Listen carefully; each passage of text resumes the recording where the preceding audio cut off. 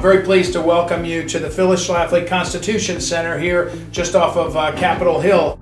We all have National Guards in our respective states. So this is a states' rights effort, and we should be following our Constitution the way it's written. What the Lieutenant Governor from Idaho was alluding to was a bill that has been coined the Defend the Guard Act.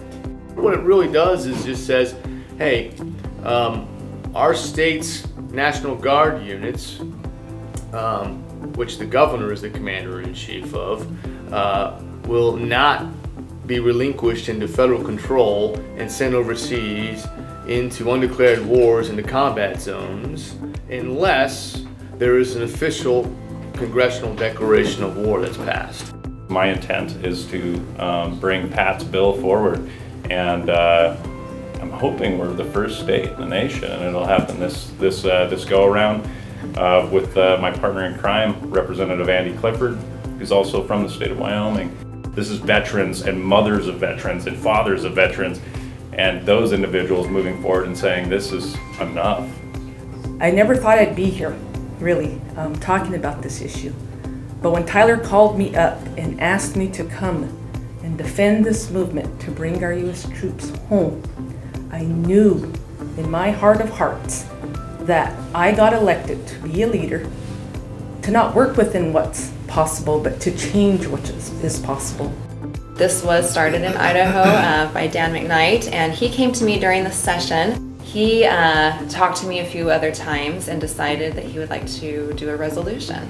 It failed, not by a lot, but a little bit, and then Dan and I went to those people that had the concerns, the opposition, and talked with them and to find out, what are your concerns with this? Why is this an issue for you?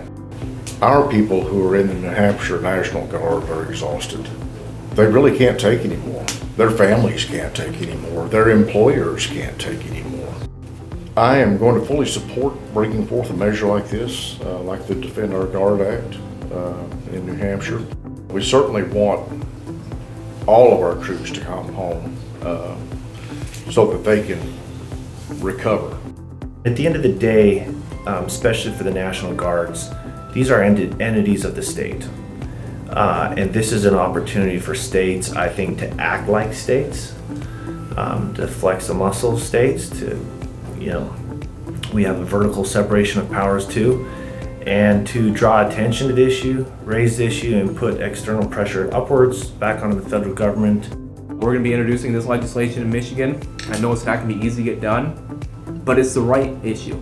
It's the right thing to do, and it's not a one-party issue. It's a bipartisan thing, and that is incredibly important in today's day and age, I think.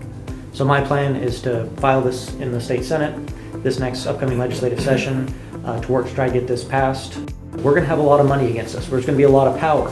The establishment isn't going to be in favor of this by any means. They want to continue the status quo.